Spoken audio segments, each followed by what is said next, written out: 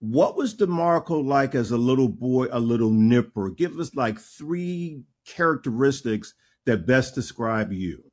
Destructive, aggressive, and speak my goddamn mind. Why destructive? What did you do? It was just something about me. It was like I was always destructive, aggressive, speak my mind at any given moment. I Uh-huh. guess because when I was younger, it was like a lot of times I couldn't really express myself the right way I wanted to. So a lot of Okay. times I would lash out, like not so much violence, but frustration, anger, and I would lash out. I guess that's what kind of tamed me to be who I am today with no hesitation. So it's like now I can speak my mind. I don't care what you feel about me. I don't care how you think about me. I don't care if you think my sentence that I'm saying to you is not correct.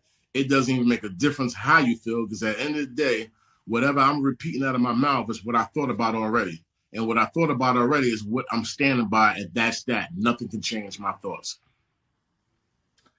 We know a lot of people would love to be like you because there's such freedom with that. You're being who you really, really are. You're not filtering yourself and you're just comfortable in your own skin. All day in America. I have no problem. You have no idea.